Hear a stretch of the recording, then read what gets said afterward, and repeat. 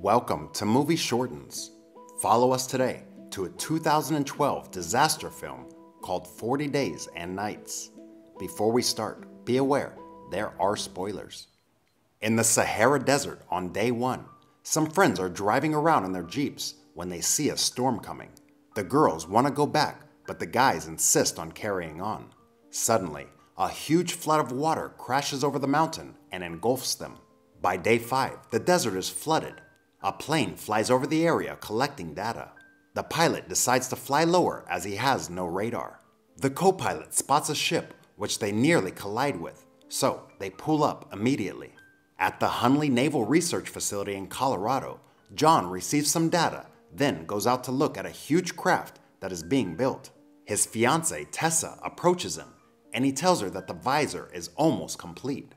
They go together for a picnic on the roof of the facility. She mentions their unborn baby, but suddenly they notice a storm approaching. Tessa notes that the storm that they are expecting isn't due for another week. They head inside to a briefing with the Admiral. He reminds everyone that this is an extinction-level event. The size of the storm appears to be growing exponentially. They expect the planet to be covered within 5 weeks. There is a lot of work to do before this Ark will be ready. Tessa is supposed to be collecting DNA samples to go onto the Ark, but the specimens are still in Denver. John realizes that the other Arks that are under construction are unlikely to be ready in time. Everyone is horrified that those promised space on the Arks are unlikely to be saved. Lieutenant Amato arrives to inform them that the eye of the storm is less than 400 miles from the coast. That means there's actually 3 weeks before the planet will be covered. John asks that his new turbine plans should be sent to the other Ark facilities to give them a chance to implement them, and the Admiral agrees to have them sent. Across the country, areas are being engulfed by rainfall. The DNA specimens on their way to the Ark are stuck on a train about 35 miles away. They were all frozen, so they will defrost soon if not retrieved. The Admiral instructs that Warrant Officer Masters meet him, as she is one of the best SEALs that the Navy has produced. She can lead the extraction. Tessa informs him that there are over 100,000 specimens, and as they are not all essential, whoever goes needs to know which ones to retrieve. She volunteers to go with them. John overhears this plan and tells her to take care. She and Masters head for the helicopter and it takes off. Meanwhile, a scientist named Chase in the compound makes a call to his girlfriend Kylie in Pennsylvania.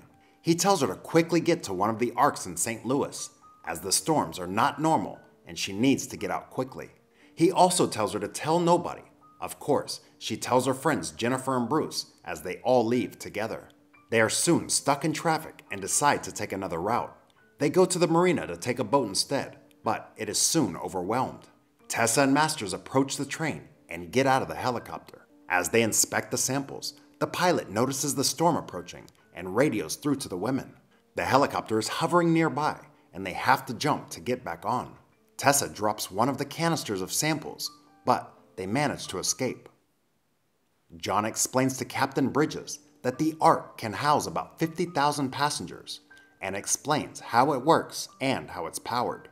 He explains how the turbine works and tries to demonstrate, but there is a problem. It starts to smoke and John identifies that he needs another part. He is going to have to go to a shipyard in Illinois to get it. The Admiral puts him on another helicopter called the Sea Dragon to go to retrieve it. He is warned that it is a stealth operation. No one can know why he is there. Tessa and Masters are on their way back. Tessa tells her that with what they have, the human race will be able to live, but they won't be able to survive. John is arriving at the shipyard with Amato. They land and climb down into the base.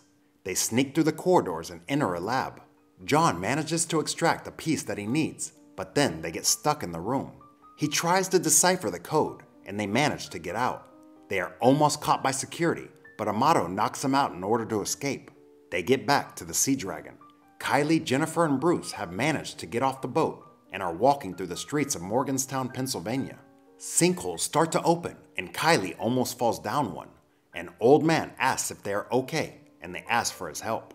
They tell him about the Ark, and he says he'll help them if his family can come along. It turns out that his family is everyone left in Morgantown, and many people join a convoy driving toward the Ark. Tessa arrives back and tells the Admiral about their mission. She tells him that the only way to get more samples may be to collect some from some caves near Colorado. He gives her 2 days to complete this mission, but she argues that deadlines can't apply.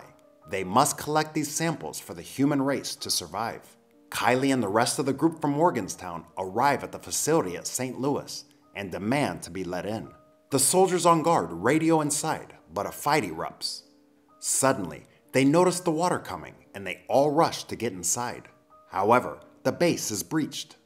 Day 14. John and Chase are trying to repair the turbine. John is not happy that the Admiral sent Tessa to collect the samples. Day 16, and Tessa and Masters are on a plane. They identify a potential site in a flooded orchard. They enter a cave on foot and search for samples. Amato brings news to the Admiral from St. Louis that communications are down, and the only ARC site still in contact is Denver. He shows a transcript of the internal communications from the ARC site, and the Admiral says that this cannot go unpunished. The responsible person has been identified. In the cave, Tessa manages to find a hive, and Masters climbs up to reach it. Suddenly, there is a crack in the ceiling, and the hive falls to the ground as water floods through. Tessa and Masters escape back to the plane, but as they get on, the pilot and co-pilot are swept away. Masters takes off, but Tessa is despondent, as although she managed to get a sample, she feels that there is no hope. The Admiral approaches Chase and admonishes him for his actions. He tells him about the disaster at the St. Louis site, and he is thrown off the base. He has forfeited his place on the Ark. Throughout the country, scenes of devastation continue to occur. On the plane, Masters reveals that the base they are heading for doesn't have any runways, and Tessa understands that they are going to have to jump out of the plane. Masters reassures her that she has done it before. They approach Denver and see the city flooded with water. The Admiral instructs John to test the turbine with Ensign Younger. He wants to wait for Chase, but he is told to carry on. It is successful, but Younger tells him that they still need 6 or 7 days to get it into place. The Admiral tells her to work quicker. John asks about Tessa, and the Admiral assures him that she is in safe hands with Masters. Masters and Tessa prepare to jump from the plane. The parachute opens, and they land safely. John asks about Chase and finds that he has been dismissed and removed from the base. John thinks it is murder, but the Admiral says that it is merciful. Younger tells John that her family were at the St. Louis site. On the ground, Tessa clutches her stomach. They are maybe 2 or 3 miles from the base. A group of 3 men with guns try to stop them, but they are soon saved by a larger group of people who warn the men away. The group figure out that they are with the military and suspect that they have a good reason for heading toward a base. Although Masters tries to conceal their purpose, Tessa tells them all to come with them. Day 18, and the Admiral inspects the Ark. Younger explains that once the turbines are in place, then the Ark will be seaworthy. Suddenly, Tessa enters with the group of people. As they are found quarters, the Admiral speaks with Tessa and Masters. They explain to him that the timeline is off as Denver is already underwater. He instructs her to get the specimens into place. She wants to see John, but he tells her that John is doing his job, and under the circumstances, she should get on with hers. Tessa vomits while trying to work. She reveals to Masters that she is 10 weeks pregnant. They leave for the cooling unit in the Ark. The Admiral sounds an alarm as the water begins to crash towards the base. Captain Bridges orders that the turbines be brought online, but John argues that Tessa is not there yet. Tessa is rushing to board, calling out for John. Captain Bridges prepares to disengage the Ark as the doors are closed. Only about 500 passengers made it on board. The Ark crashes through the doors and leaves the base. It heads towards a mountain range, and the captain fears that the rocks could dash them to pieces. Younger assures them that the structure has been tested, but Amato inquires if they tried slamming it against any mountains. Younger assures them that the structure has been tested, but Amato inquires if they tried slamming it into a mountain. Tessa meets with John, and they have a happy reunion. On the bridge, the captain receives a damage report. There is some hull damage at the turbines, but Younger assures him that it would still be fine. They try to restart the damaged turbines, but they won't work.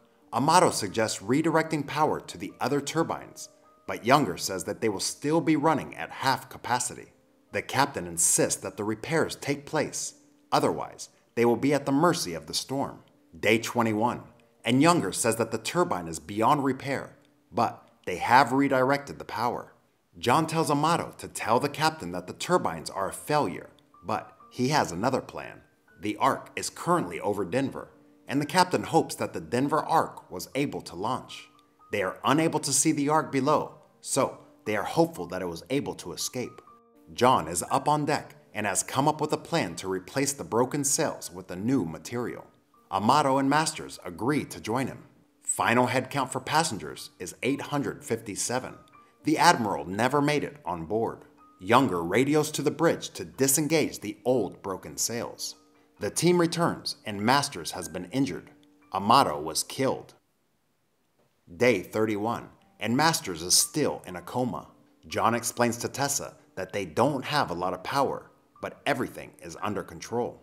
Younger arrives and asks him to go to the infirmary, where Masters has woken. They tell her about Amato, and everyone takes a moment to grieve. A huge wave impacts the Ark and it crashes into a mountain. The captain explains that they are now wedged between two peaks. They aim to force themselves free by using some accelerant from the DNA sample cooler system. Masters and Younger enter the flooded area of the Ark and attach the equipment. As they clear, Tessa lights the wire and the resulting water pressure blasts the Ark free, and it resumes its course. On day 40, the seas have calmed and the sun comes out.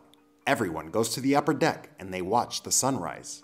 They receive communication from the Denver Ark. Chase made it on board.